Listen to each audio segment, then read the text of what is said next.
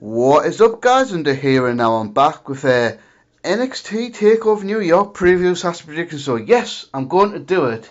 I've got a little bit of time today, so we're going to get this done. And I imagine it'll be either Wednesday or the very latest Thursday. I'll be doing WrestleMania preview / predictions. I'm actually planning something for that video, so keep an eye out for that. It's going to be. This is going to be a test, see how it works, but I'll explain later on. But before that, before WrestleMania 35, WrestleMania weekend kicks off this Friday night with NXT Takeover New York. And this should be an awesome show, guys. I mean, let's be honest, I could tell you this takeover is going to be awesome, but it's kind of like stating the obvious. I mean, you pretty much already know that, don't you, really? You don't really need me to tell you it's going to be great. You know it is. I mean, pretty much every time NXT is at least great. For the most part, it's usually awesome. I mean, they just are. I mean, I'm not being an NXT mark or anything like that, but it is objectively, for the most part, Takeover's awesome, and this year should be no different. And we got 5 matches this time, 5 title matches as well. So let's get to it. So yeah, overall, high expectations for this show as per. Seen a lot of people say this show could be as good as Takeover New Orleans, or even better.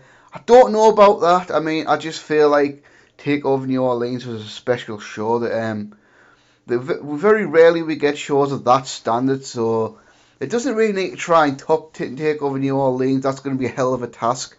As long as it's a great show, that's all I really care about.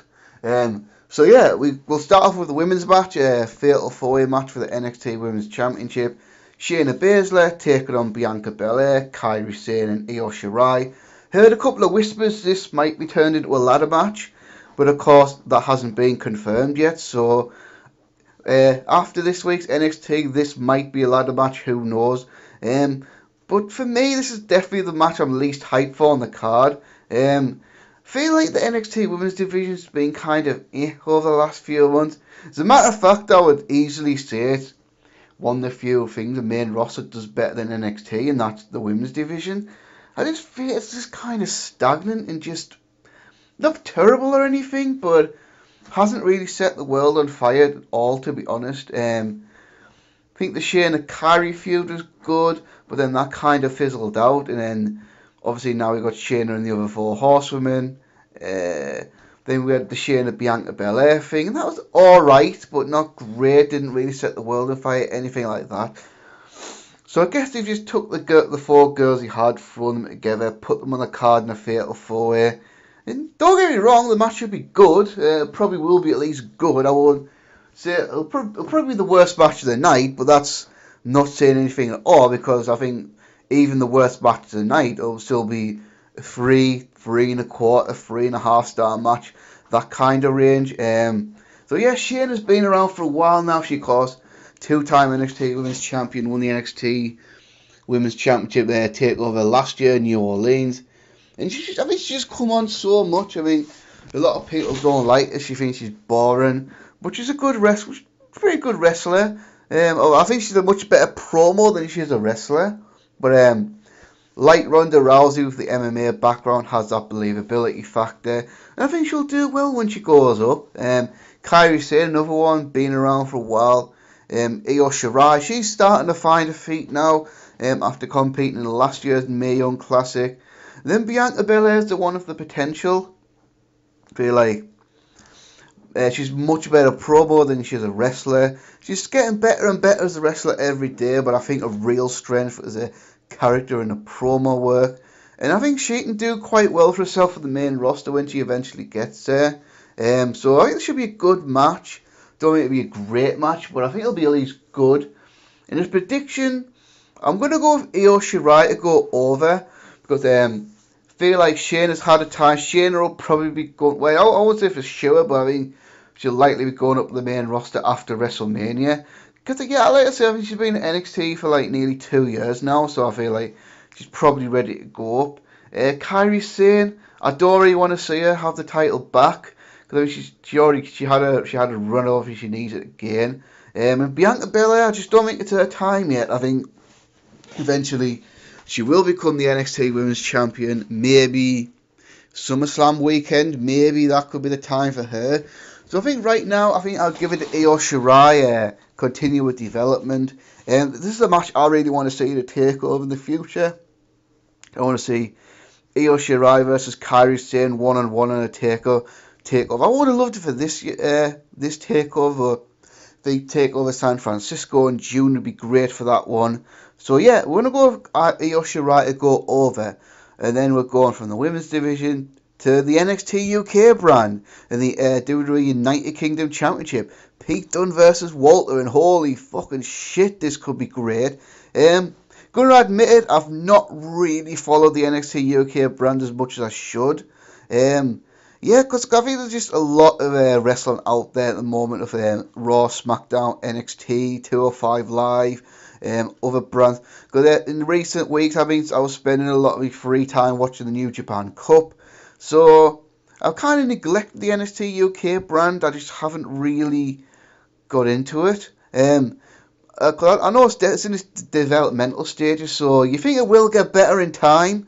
But for me, I feel like you get good wrestling matches on there, but there's not really that many great storylines to follow, anything like that. But I have confidence it will get better.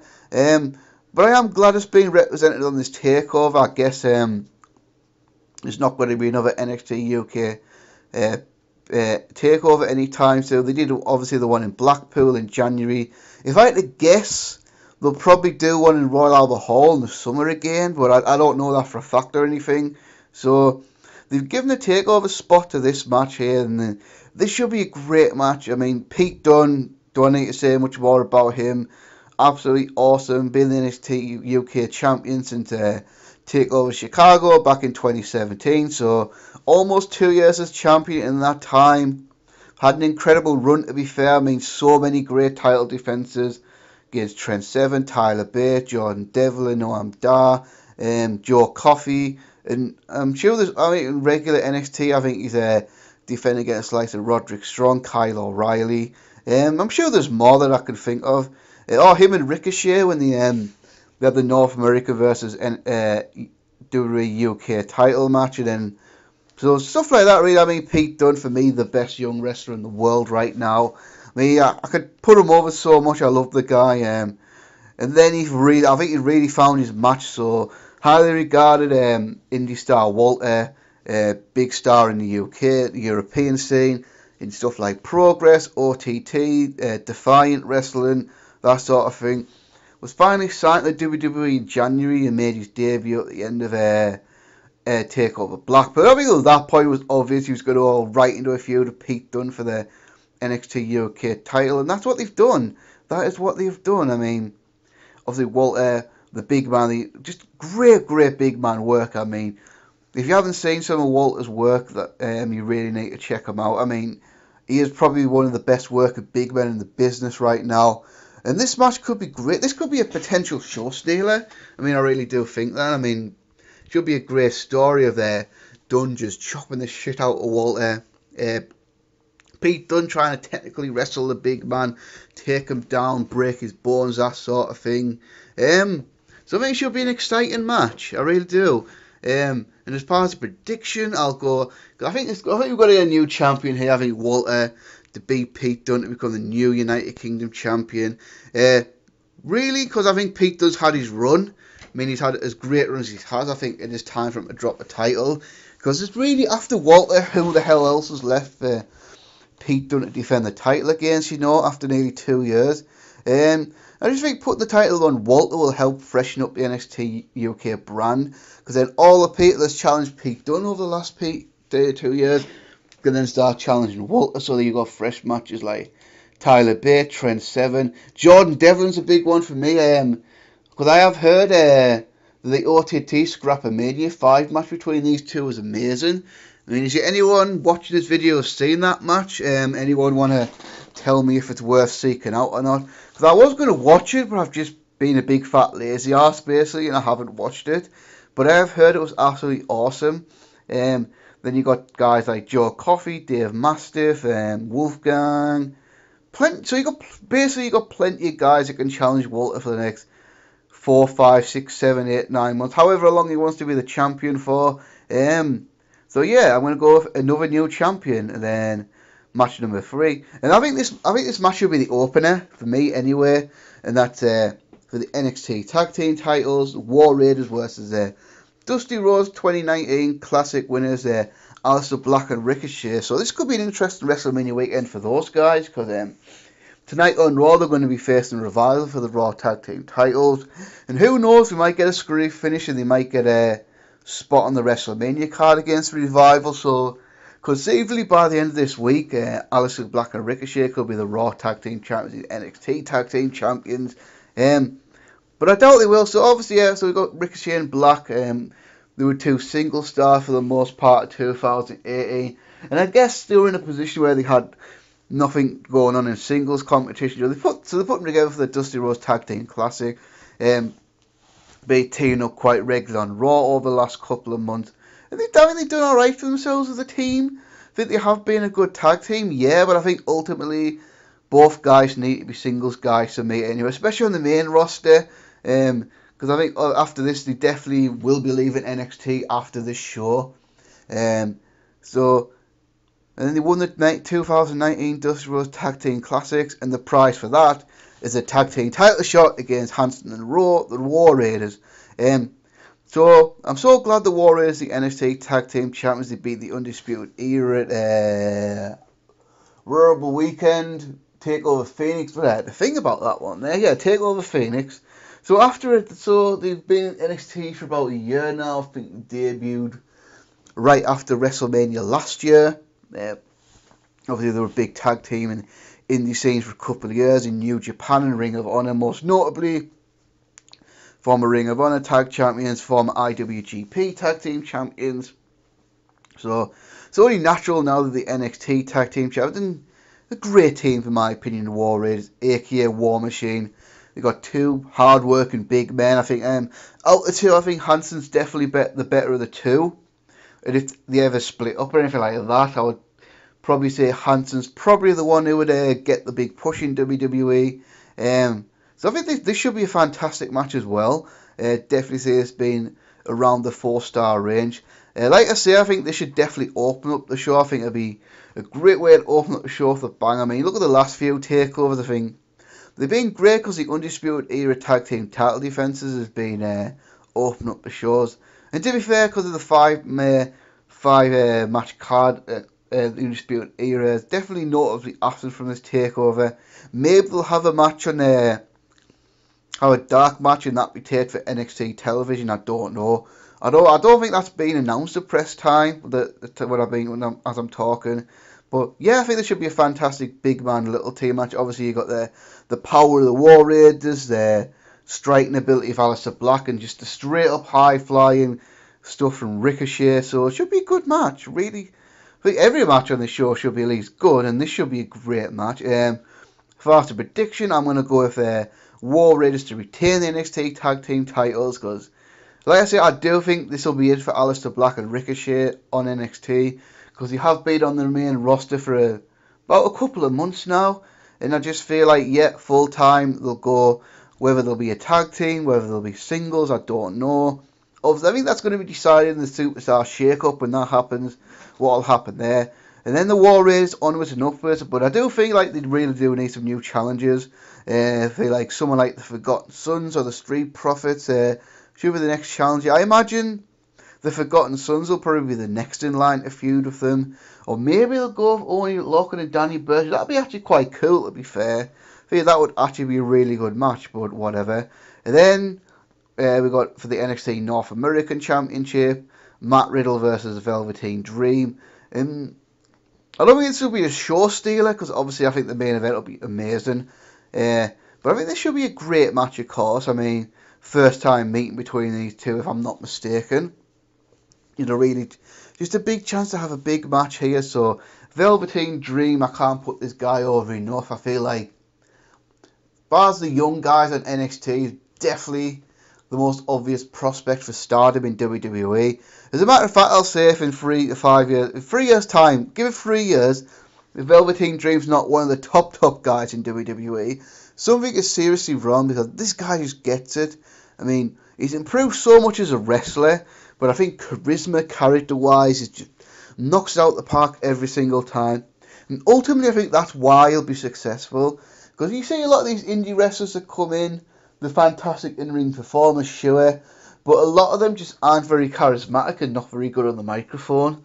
But this guy seems to have more of WWE entertainment qualities. He's got a decent size as well, has a good body, youth, promos, and like I say, his in-ring work has definitely come on over the last year. I mean, I think he's like, what is he, 24 now? Something like that, 23, 24. So this guy should be a star. I mean, he's been a star in NXT, and that's evidenced by the fact he's now the North American champion, and beating Johnny Gargano. I think it was February. I can't remember the exact date, but it was after Takeover Phoenix. Not too long. I think it was like 2 weeks after Takeover Phoenix, maybe 3 weeks. I'm not certain. So this is his first big title defense against Matt Riddle, who I think Matt Riddle's going to really benefit on NXT with obviously Gargano and Ricochet going, and well, Gargano and Black, and probably Gargano as well. So NXT is going to need a top babyface, and I feel like Matt Riddle's going to fill that role now, because he's good. I mean, I'm not too crazy on the whole bro thing. I just feel like, ugh, that's kind of annoying. I would really like him to tone it down, but I think, again, this guy is a really big prospect. If WWE don't fuck him up, he could be a really big star on the main roster, because he's got this kind of coolness factor behind him. Kind of reminds me a lot of Rob Van Dam with his cool, laid-back attitude that I think the fans will like. I mean, obviously his in-ring skills really, really good. I'm going to get better. The legitimate MMA background, so the believability factor. He's got a great body. Not the biggest guy in the world, but I think he's far from small. I think he's like 215 pounds. Probably about 5'10", 5'11". So by current standards, size probably isn't going to hold him back as much as it would have done like 15, 20 years ago, 25 years ago. So hopefully, let's just hope. I think that's a hope for me.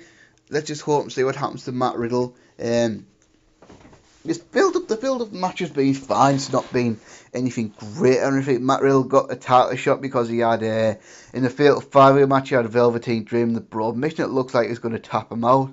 And then it got broke up. So Regal's made this match. This should be an excellent match, to be fair. I mean, there's a real big chance of Matt Riddle to have that breakout performance on NXT, because so far, he had the feud of Cassius Ohno, and those were good matches, but I don't think they were great matches.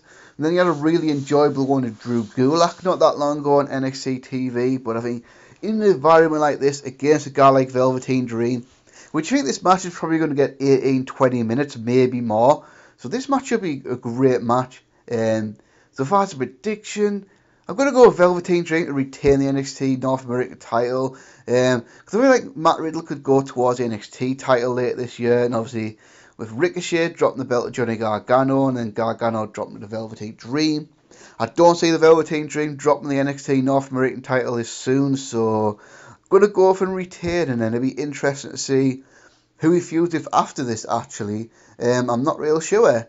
And then the main event for the NXT Championship, 2 out of 3 falls for the vacant NXT Championship, Johnny Gargano versus Adam Cole. So, of course, this wasn't the original plan. Of course, what was going to happen, and we were going to get the final blow off. We were going to get Tommaso Ciampa versus Johnny Gargano one last time, over 1 year in the making after the main event at Takeover New Orleans last year. And of course, that goes all the way back to Ciampa turn on Gargano originally and Takeover Chicago 2017.